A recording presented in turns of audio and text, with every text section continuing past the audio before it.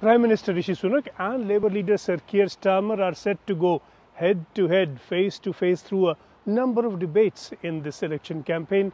The first did get testy along the way.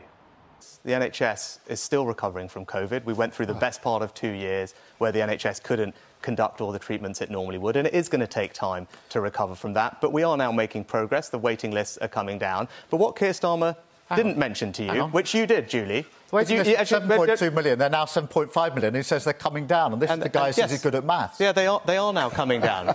They are now coming down. 7.2 when you said you get them down. 7.2 million, they're now 7.5 million. I'd like you to explain how they're coming down. Because they were coming down from where they were when they were higher. 7.2. And they're now on their way down. They are down. The data group Savanta conducted a poll straight after the debate to see how the two leaders had fared, and Rishi Sunak, it emerged, had done reasonably well under the circumstances he is in, helped no doubt by a less than spectacular performance from Keir Starmer.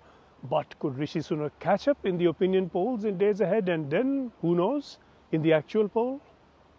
I think that's less likely, to be honest. I think what we're really seeing is that, yes, in isolation of a televised debate, viewers didn't mind what they saw from Rishi Sunak. But I think ultimately the public has made up their mind already on him. He has an incredibly low favourability rating. He's trailed Keir Starmer in our best PM metric for a long time, since May 2023. I think Keir Starmer's current lead over Rishi Sunak is larger than it's ever been, and I think there's very little that we've seen in this campaign so far that would make much difference to that.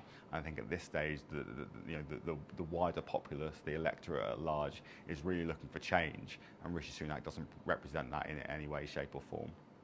Sunak gambled in announcing that snap election when he did. Earlier today, I spoke with His Majesty the King to request the dissolution of Parliament. The King has granted this request, and we will have a general election on the 4th of July. Rishi Sunak plunged into election campaigning straight after that announcement at Downing Street. He headed straight to his first campaign meeting that same afternoon. He's been on a roll ever since.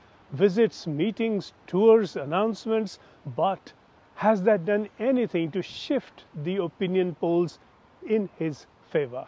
Not at all, really. And if anything, I think they've gone the other way. I think that there was, before the election was called, I think there was a common belief that the polls would start to narrow. Labour have enjoyed a sort of 18 to 20 point poll lead for quite a long time. They've been very static.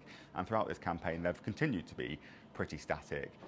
Rishi Sunak's one repeat boast through his campaign is his record as Chancellor of the Exchequer, in particular the furlough scheme under which the government paid people to sit at home to give them some spending power and to keep some liquidity in the market through the epidemic. But that was no particular brainchild of his. Just about every finance minister of every developed country launched an almost exactly similar scheme. Rishi Sunak's unique contribution was less convincing. It was the Eat Out to Help Out scheme, as he called it, under which the government paid more than £1 billion to restaurants to encourage diners to come at subsidized rates. The idea was to help the catering business, and to press home his idea, Rishi Sunak himself took to waiting at a restaurant to illustrate how convinced he was of this particular venture of his. But that invitation, that inducement turned out to be a leading factor in the relapse of the epidemic. As Chris Whitty, then the Chief Medical Officer, said, it turned out to be a scheme to eat out to help out the virus. In any case, that furlough scheme now is long forgotten, is too far back down in memory to be a current and convincing boast. Rishi Sunak's broad kind of journey over the last 5 years has been, he was a popular chancellor throughout the pandemic, obviously with a lot of his financial schemes to help British people through the pandemic, but that has really ebbed away. He wasn't particularly popular towards the end of Boris Johnson's premiership. It seemed as though he was responsible for stabbing Boris Johnson in the back, which, although Boris Johnson wasn't very popular at that time, Rishi Sunak didn't cover himself in glory. He had a bit of a rebound when he was out of the news because Liz Truss took all of the attention, but ever since then, it's been a downward trajectory for Rishi Sunak. And I think at the minute, his net favourability rating isn't quite as bad as Liz Truss's, but is as bad, I think, as Boris Johnson's was towards the end of his premiership. So just what is it about Rishi Sunak that people are saying through these polls that they do not like about him, that they find unconvincing in him? And I think that they've seen a lot of inaction and not a lot of delivery from him.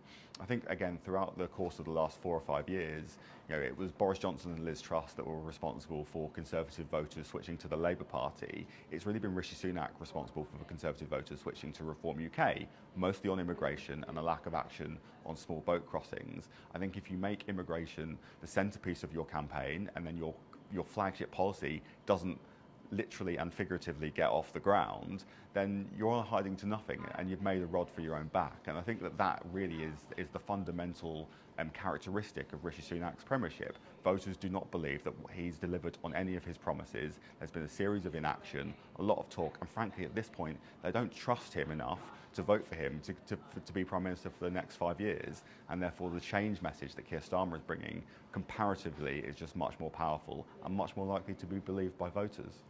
On the other side, Labour leader Keir Starmer is not exactly Mr. Popular either. Is this turning out to be a contest to pick the one less unconvincing? He is ultimately the alternative to Rishi Sunak. I think when voters are given the choice between the two, whether that's the Labour Party and the Conservative Party, or the two men, there might be ambivalence towards Labour and Starmer, but there is dislike and distrust of the Conservative Party and Rishi Sunak, and therefore ambivalence wins out. And I think that's one of the reasons why this general election feels at this stage like a foregone conclusion. It's not to do with the public liking or loving Keir Starmer and the Labour Party, but they do not have any strong negative feelings towards them like they do the Conservatives and Sunak.